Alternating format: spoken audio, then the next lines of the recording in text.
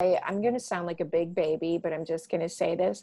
I am watching, and sometimes I watch it out of order because I'm like, oh my God, I need to see that episode. Then I'm slowly making sure I see every episode of Better Call Saul. But I struggle. I'm like, it's like my family's having Thanksgiving dinner and I'm not there.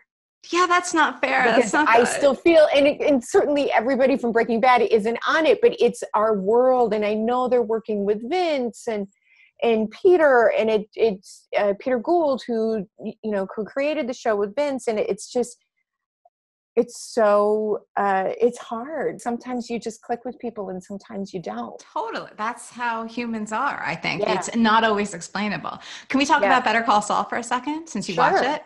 Sure. So I watch it too, and it's such a good show. And I see what you mean, where like you're watching it, like, hey, this is my world. Like, why am I not in it? Like, I'd love to be stepping in that like right it now. Thrills me. And the new people, to the world, even though it's, a prequel, so they're not really new, but they're new to us. So fantastic, like Rhea Seehorn, Mando, like they're just so, but it thrills me to see Jonathan Banks, who's one of my favorite people in the world, and Bob Odenkirk in these scenes on screen together. Like, it just satisfies me as an actor, as a fan of Breaking Bad, as a fan of the new show. And Micheal McKean was fantastic. Yes. Not to spoil anything, sorry, but I know. But now we're going a little way Patrick back. Fabian, like, it just like, I feel like right out of the gate, they just did it. I'm like, that's how you do a sequel / prequel. Like, that's how you do That's how you do it. So I've had Micheal McKean on the show, and Patrick Fabian, and Rhea Seehorn. So we're all about Better Call Saul. You get all the best people. Yeah. And Patrick, I've interviewed like 50 million times for this, that, and the other thing. But yeah, I had all the best people on. I mean, not all of them, because there's still others, so I haven't talked to you yet, who I would love to. Yeah. But so a lot of people who watch my show are big Better Call Saul fans as well. Oh, I love that. So they're going to be very excited. It's just good television. Like, I had a moment, I can't remember what season it was. I didn't watch maybe it was season 2. I hadn't watched the finale yet. And I had an interview and I was like, don't ask me, don't tell me, because I couldn't watch it last night because I had some event at my kid's school or something. And I was like, I can't, or like something, I had some event and I couldn't watch it, and I haven't watched it yet. And now I'm that annoying person that is like, no spoiler, no spoiler, don't talk about it. And what do you do after you see something like that is you want to watch it. Like, you want to talk about it right after you watch it. And so, I was like, I'm that fan now. I'm that fan. Okay, so ready? I heard a fan theory the other day. I was speaking to somebody, and he was like, he and I shared a lot of similar shows that we love, and we're talking about Better Call Saul. He's like, all right, I have a theory. So do you want to hear it? I know there are a million fan theories out there, and I don't usually listen to them or like hear what they are, but I know that there are a million going. But just because we were talking one-to-one, I listened to his theory. It was very interesting. So Kim Wexler has... Okay, she's very prominent, right? She's become more and more prominent. And I think there's even more, like there's going to be more coming out of the character we are just not going to see coming. That's my prediction. And I don't know anything. I haven't asked anybody. Right. I don't want to know. That's my prediction. And I don't think anybody knows. I don't even think Ray knows. I know that Patrick and Ray both told me that they're always like turning the page, wondering, am I killed off, tomorrow? Is this the episode where I never get to come back? So I don't really even think anybody knows anything. So this is all speculation. But he had an interesting thing where he said, what if Kim, because nobody sees her in Breaking Bad, right? That's one of the big mysteries. Like, where is Kim Wexler in Breaking Bad? Well, what if Kim is sort of like the biggest character in Breaking Bad who you never see? So for example, what if she's above Gus Fring and pulling all the strings or something? She's like the one, which was interesting. Who knows? But I was like, oh, that actually could make sense. I see where you're going with that. What do you think? Yeah, I like that. I like that we went there. I don't know. I want to see the episode where it just everything implodes and can't wait. Then we see what happened with Kim and Saul and right. why we don't see her in Breaking Bad. I mean, I remember Vince saying, you know, he and I know a lot of writers do this, but you know, he'd say, you know, sometimes he'll paint himself into a corner and then he has to write his way out of it. And it just makes you, you know, I think it just exponentially ups your creative game and how you're going to solve that problem. And I can't wait to see because they leave no, you know, there are no loose strings there. There's nothing. Right. They tie it all together somehow. They don't forget. Tie up. They do not forget. They do not forget. So, and I don't know, they may have a plan. That plan may change. Like they also are really great at letting the show, like going where the show takes them, which is one of the reasons I also really just like, I feel like you kind of see that when you watch it. Yeah. And it definitely has changed over the seasons too. So what do you think about how Vince and Peter ended Breaking Bad? Like, did you feel like good or like, so what? I mean, as someone who was in the show, I felt like I wanted all the characters we loved to win, even though I knew that probably wasn't going to happen. And it wouldn't be the right ending for that show. I felt, after I read the final script, I sent Vince a message and I said, it's the perfect ending for this show. It's the perfect ending for this show. In some really great shows, you don't always get that. I used to beg the writers in the writers' room on Breaking Bad, and I love them all. Like they're so talented. And honestly, I used to tell Vince if I was single, I would want him to choose who I date, just because, you know, the people that he put in the room with him are also just some of my favorite people. Like they're also fantastic humans, and just really like, it's a really lovely group. But I used to say, write the finale for Breaking Bad, the 6 Feet Under finale. Were you a fan of that show? Okay. Oh my God. That is the best ever. We don't have to shoot it. Just tell me what's going to happen to everybody. I just want to know. I want to know. And just like, as a viewer, you just feel so satiated, and it's fantastic. I said, I just want to know. We don't have to, you don't even have to put it in script form. Just tell me what happens to everybody. But I love that. One of the most beautiful finales of a show ever. Yes. A show that was especially so dark. Like I love what they did. I loved it. I loved it. Same. It was so beautifully done. By the way, that's the one. I have 2 finales I always mention as the most satisfying and beautifully done finales ever. That's one of them, 6 Feet Under, and The Americans is another. Did you watch it? I started watching that show and I didn't make it all into it because now I'm like binge watching Atypical. If I wake up in the middle of the night, I'm watching Atypical. Love it. I don't know how I wasn't watching that show before. Did you watch The Good Place? I did. Well, okay. I saw like maybe part of one episode, and then I didn't connect. Loved it, but that was the show that my family and I would like every night. We'd watch an episode of The Good Place. Sometimes we'd be like, oh, let's do another one, and we binged the whole thing. And that finale just was so beautiful. I cried. I wept for the finale of this comedy, and it was so perfectly done. Okay, I might give it a try again then, because I know I have heard such good things about it. I'm going to try that one again. But let's go back to the 6 Feet Under one for a second. Oh, because really, and even the music, I mean, everything about it. The way they shot it, the lighting, it was just so satisfying. And with Claire, like driving like that. Oh, I just got chills. Chills. Seriously, chills. Yes. I know. It's so, and it was years ago. I haven't seen it in years and years, and still, right? It just stays with you. There's something about the way that they did that.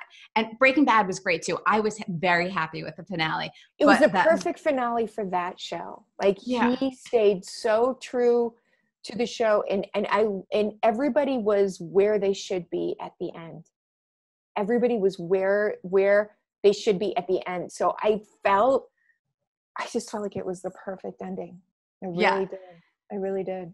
Tell me about, so The Good Place, when you said that, it made me think of Schitt's Creek. That's the kind of show that when you talk about how, let's just have one more, watch one more. Did you watch Schitt's Creek? That's what I thought about that. No, I haven't. I watched like an episode or two. Like, I feel like that may be like good for me and my husband, but I don't know if my 11-year-old can get behind that. First of all, you need American Vandal with them, with my kids. Oh, okay. Which American is really Vandal. sardonic, and it's like a mockumentary of like a crime show, and it's really well done, really funny.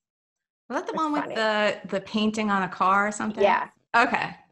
So Schitt's Creek, you need to give it 4 episodes and then you'll fall in love with it. Your daughter will probably enjoy it too. Like everybody in my family likes it. Okay. Cause I need a new one but you have to get through those first few episodes because they're just like, you're like, what are these? Who are these people?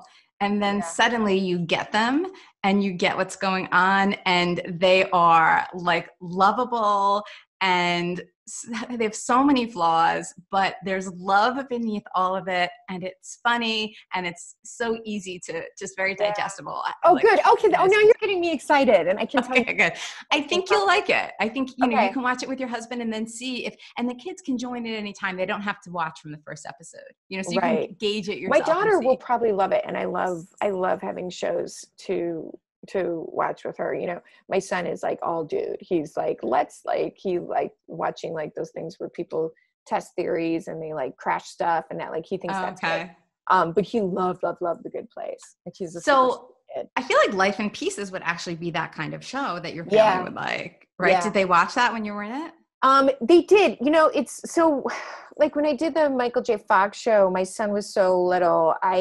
He really didn't, he didn't watch it. Like I didn't want him to see me like, not like there's like steamy sex scenes in that show. It's, network television, but, I didn't want him to see me like in bed with another man and, cause they were like, well, that'll be confusing to him.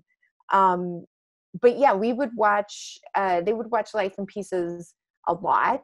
And they're also really good friends with, Giselle, who plays my youngest daughter on that show. Like my kids are still very tight with her. And I'm tight with her. That's so cute. Yeah, it's adorable, actually. How does that happen? I take that the TV mothering very seriously. It's a thing. But I love that my kids care about what I do, but not really. Like they do, but they really don't. Like they care, but they're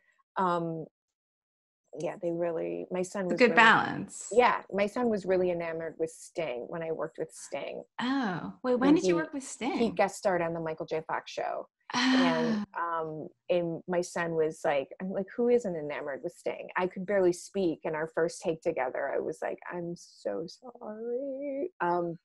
But Sting was just kind of lovely, so lovely with my kid. Like he just focused on him, and just because like he's that guy and he gets it, Sweet. And my son was just mesmerized with him, with him. It was awesome. It is so interesting because you have met so many. I mean, you've been in so many good shows with so many good actors, but you've met a lot of people along the way too. Like, so you were starstruck? Some of those are drive-by meetings. Oh yeah, like super starstruck with Glenn Close, Sally Field. But Sally Field was like, oh my God.